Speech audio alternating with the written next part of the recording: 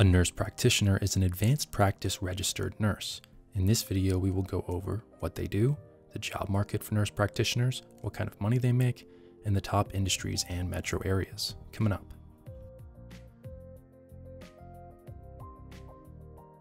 Hey everybody, my name is Stephen Hack and this is CareerWatch, a YouTube channel helping you with your career search. We have weekly videos on job statistics, salary statistics, and we also have interviews. And if you enjoyed this video, feel free to give us a like to support this channel.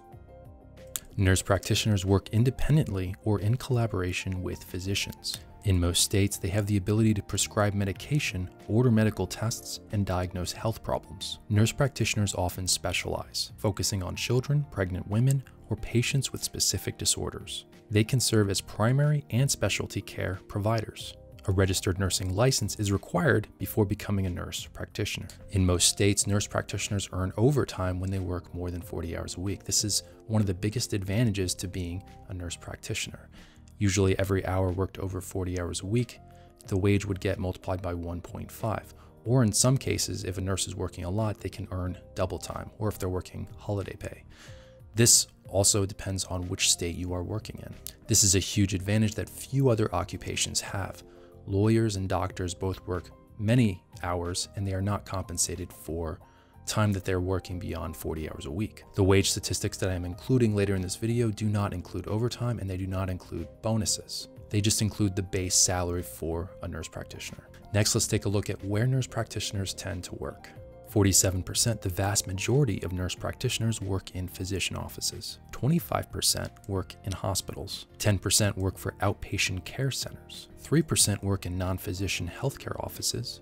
And finally, 3% work in education. Despite the vast majority of nurse practitioners working in physician offices, this isn't actually the most lucrative area for them to work in.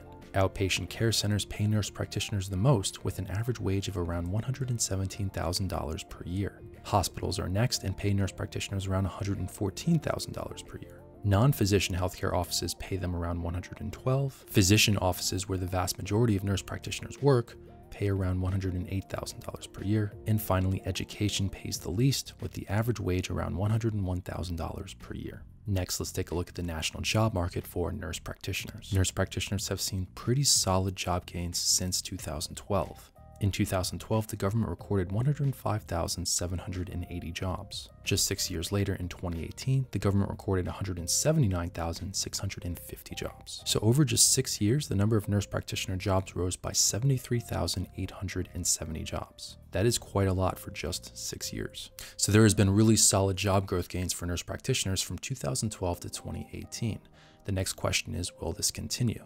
Next, let's take a look at the government jobs forecast for nurse practitioners. The government is extremely optimistic about the future job market of nurse practitioners. The government is forecasting a 28% job growth for nurse practitioners from 2018 to 2028. There are very, very few occupations growing this quickly. The average occupation, on the other hand, is expected to rise by 5%. Demand for nurse practitioners will continue because of our aging population. Nurse practitioners can perform many of the same services as physicians, and they are much cheaper. Hospitals trying to cut costs are relying on nurse practitioners more and more.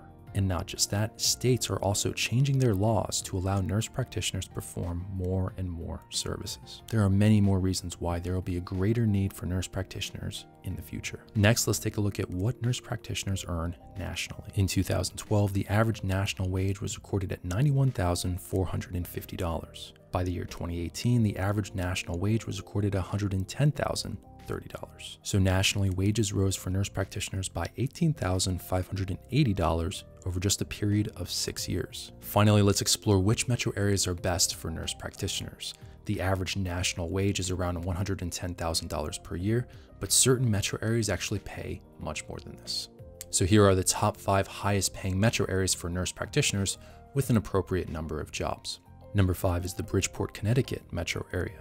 There's 460 jobs, and the average wage in Bridgeport, Connecticut is $141,460. Number 4 is the Melbourne, Florida metro area.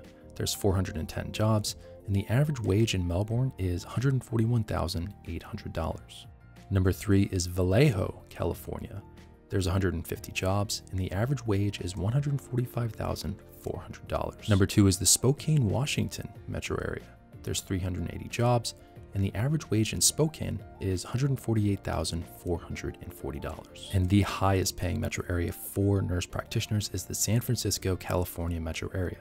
There's 2,100 jobs, and the average wage is $150,790. This is staggering $40,760 above the national average. But one flaw is that the San Francisco, California metro area is extremely expensive. Becoming a nurse practitioner isn't easy. This is a great occupation with high pay and lots of job opportunities. Are you interested in becoming a nurse practitioner? Let me know in the comments below. Thanks for watching this video, and I will see you next time.